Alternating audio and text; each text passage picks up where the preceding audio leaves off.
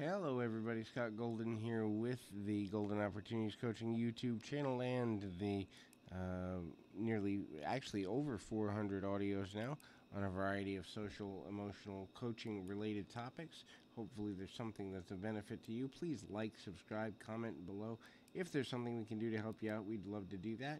If you are looking for a coach of any sort, business, relationship, personal, self motivation, learning new habits, entertainment, if you're looking to break into the entertainment industry and you're kind of looking for a way to bolster your personality and your public perception.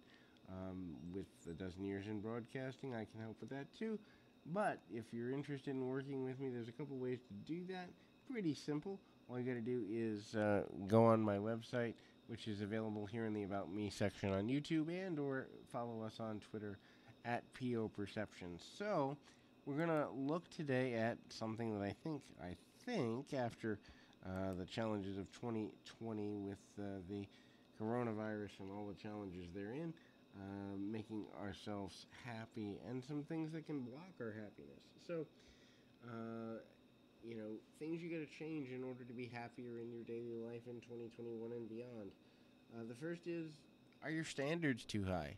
Look, it's awesome to have goals. It's awesome to have high standards. But if you're trying to live to standards that are above what you can handle right now, lowering them so you can create a relationship with actually achieving your goals and reaching your standards on a more consistent basis, and then raising them as you gain momentum is a much better way than having high standards that you haven't reached in months or years and then not having a plan to improve your life. Now, that's not to say, go eat a chocolate cake every 32 minutes, but at the same time, hey, if you need to eat good on a regular basis and you need to gain momentum, then promise yourself you can have 2 cheat days a week and then cut down to 1 and then cut down to 1 every 10 days and then cut down to only holidays or when you go out to dinner, or in other words, have layered expectations of yourself and don't set your standards so high that you're going to shoot yourself in the foot before you even get started.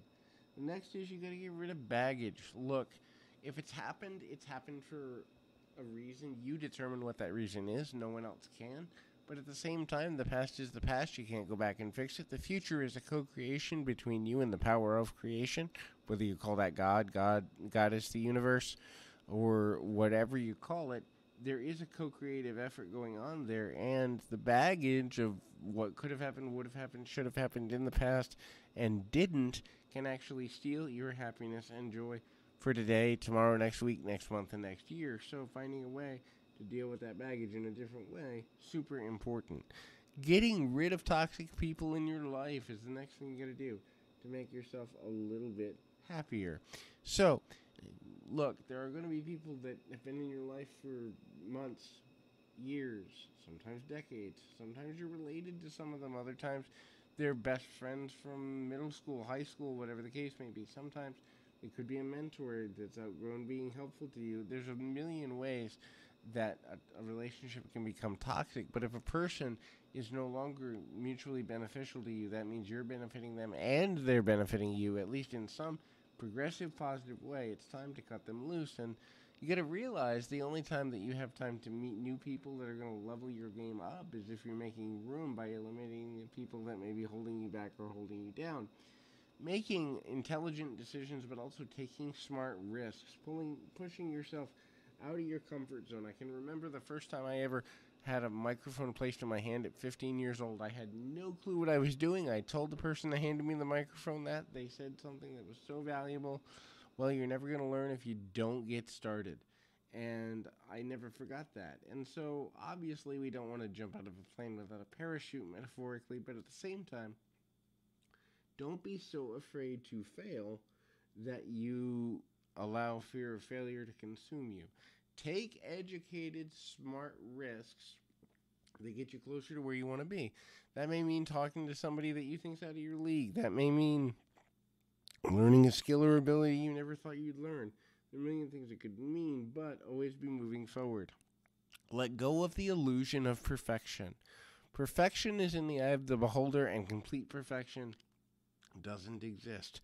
So, Perfection's in the eye of the beholder. In other words, my idea of a perfect living environment is something where I can have as little space as possible, but I have place for my stuff, and I have access to running water, lights, and an internet connection. That's my perfect environment. Now, that can exist anywhere in the world, really, 195, 196 countries, and it doesn't have to be big. Now, someone else's perfect environment could be a beach house. Someone else's perfect environment could be a place to snowboard.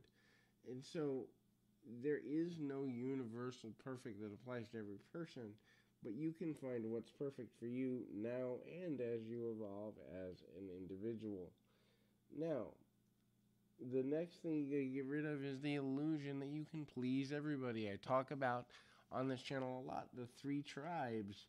The tribe of people that you're never going to please because they've already passed judgment on you. The tribe of people that you can convert to your way of thinking by being a person of integrity and honor, and the type of people that are going to be with you regardless of what you do because they're already in your corner. They're your ride or die folks.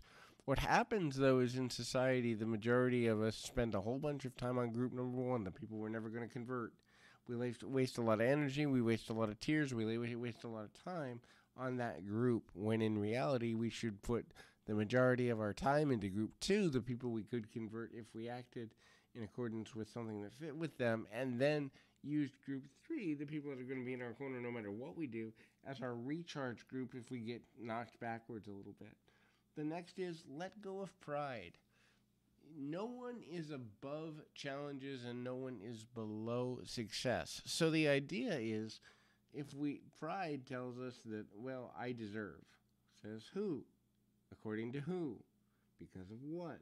Now, that doesn't mean don't have goals. It doesn't mean don't treat yourself well and have boundaries. But all of us are more equal than we want to admit to each other. And that means that good things can happen to a good person. Good things can happen to a bad person. Bad things can happen to a good person. Bad things can happen to a bad person.